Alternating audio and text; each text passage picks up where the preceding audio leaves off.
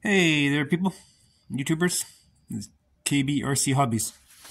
Anyways, we decided to take this little buggy for a ride. We well attempted to, but it broke. So I'll show you what broke on it. These little plastic hubs. I guess I don't know. Maybe the wheels are too heavy. I don't know. They shouldn't be. I mean, they're not very heavy wheels. They're not any heavier than the other ones. But it's kind of a piss poor design. Those little things on there. But anyways. The torque of the motor, it broke these little hubs. I crazy glue them back together, but it's not going to hold. So I'm going to have to do, once I get my lathe, I mean, I have my lathe in the shop and stuff like that, but just here I have a lathe in my hobby room here. I'm going to get a new one, another lathe and a milling machine. And we're going to make some hubs here. And I don't know why these are plastic. I mean, this is a major flaw here, especially this cross piece here. That takes a lot of punishment there. And this really should be aluminum, or some, well, it should be aluminum. No, aluminum or steel. But I think I'll make it of aluminum. I think so. It'll be a lot easier. It's a lot lighter and more durable. But there's a problem. So I suspect that these would be a problem anyway. These hubs that go in here, right? So I suspected that they would be. Oops, sorry, a problem. So, of course, I got the original hubs on here, but they won't fit these tires because of the different hubs on there, right? I guess you can make it fit, but it's like kind of a bit of a hassle. So I don't want to be going through that again. So anyway, so I think we're gonna do just gonna make some new hubs out of aluminum, machine them down, and do what we need to do. So.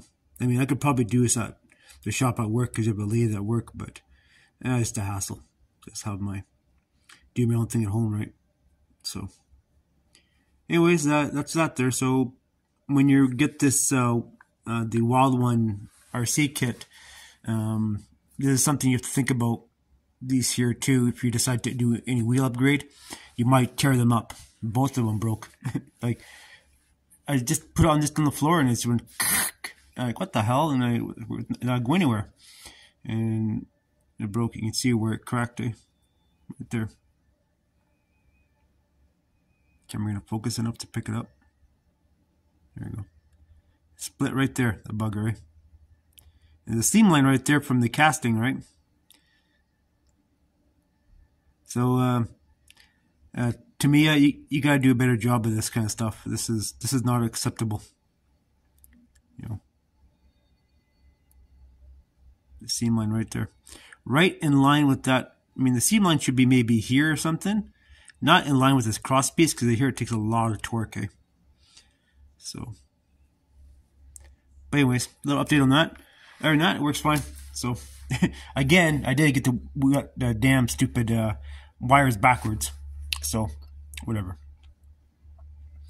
This may be something in the future I should remind myself is to test the motor, see the direction of it before I get all in there. But it's not a big deal. I can just go up in the front there in the spaghetti wiring system and redo that, just do the wires. But anyways, the little things, I suspect that things are going to break. So, and right now I'm working on my exhaust system for it. Just finished painting it. There's the exhaust. I was going to use the header, but I can't get it to sit on that frame here good enough where here. Sorry, it's kind of dark. Let me turn my light on my thing here. Here we go. I tried cutting down the header so it'd fit in here, but it won't fit. And I actually want the header behind the bumper here. So, and this new header here I have made up will fit on there. So, anyways, just things, right? So it's going to be all covered in there, and if you bounce into something, it's not going to break that. So, but yeah, there you have it. But yeah, other than that, I'm happy with it so far. I have I have not taken it for a ride yet. I just a little bit on the floor here. So, anyways, guys, I got a hitch.